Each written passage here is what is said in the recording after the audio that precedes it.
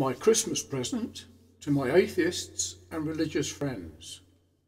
I'm now only 72 years old, and for 22 years I taught electronic systems at colleges of higher and further education.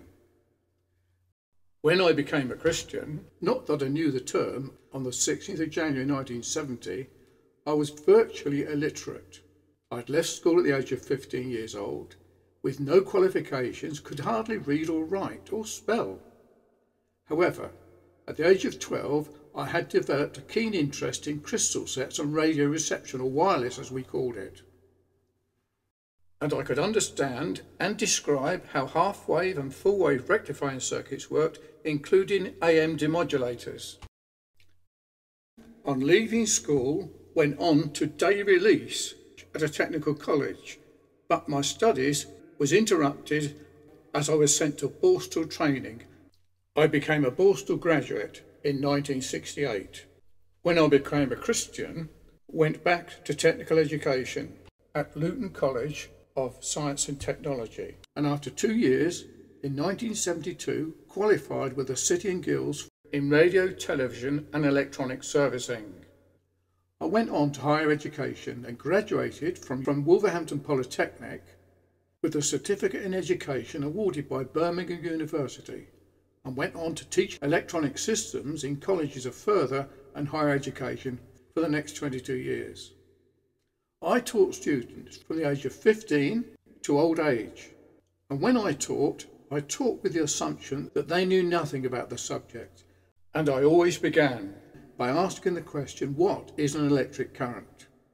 Going on to describe the component parts to the atom, and then went on to describe the motion of electrons through a conductor, leading on to Ohm's law. I demonstrated Ohm's law in practice, by experience, and proof by experiment, arriving at conclusion that they could express Ohm's law in words.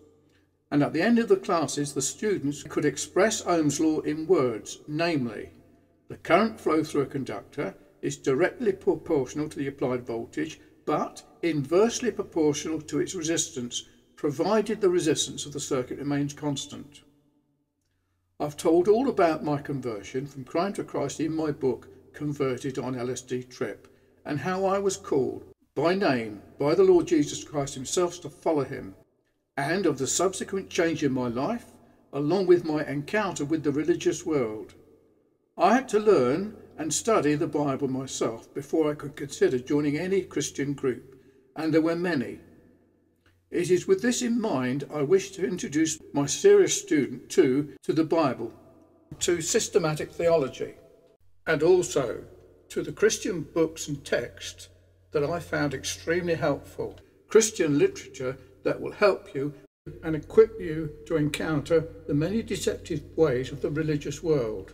First of all, listen to R.C. Sproul on his introduction to systematic theology, and then to my playlist of Dr. John Gill's body of Doctrinal Divinity, and also William Pollock's recommendation, Louis Berkhof's Systematic Theology. I like such books to circuit description of an electronic system, which once understood can assist in fault finding and operational correction of any circuit involved. You can access the text of these books via the links listed below, and I am also available to give talks or lectures on a range of Christian subjects, including an understanding of systematic theology, and to tell of our extensive work and ongoing mission work to the jails of the Philippines. I'm available to travel at home and abroad, or we could conduct an online educational program.